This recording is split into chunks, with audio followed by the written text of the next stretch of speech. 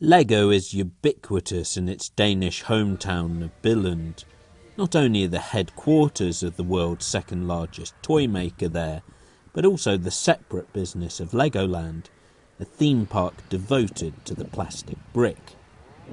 A decade ago, Lego was close to financial collapse, but sales of lines such as Chima and Star Wars have resurrected the brand and made it, by far, the most profitable toy maker in the world.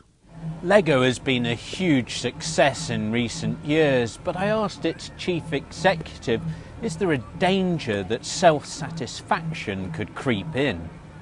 Well, I think it's a real worry that we have that now it's probably less than a fifth of our employee population who has seen anything but constant organic growth for about almost 10 years now.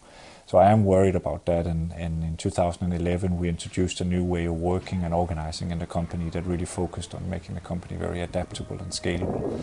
And then we measure a lot of things that we didn't measure when we came into trouble in a decade ago, and I think on the basis of those health metrics, which deals with both customers and consumers and organization and obviously financials, we are still recording a very good health, but we are keeping close eye on it. I continued my discussion with Mr. Knudstorp over the digital world of play. Some people have felt that that could leave a physical toy like Lego behind. What was Lego doing in the digital world? I mainly see digitalization as a wonderful opportunity for the Lego brand, and I know already today on YouTube we are the second or third most watched brand on YouTube with 7.5 billion page views. And that's just one example. So I think the Lego brand has turned out to lend itself very well to the digital technology, also in gaming and so on.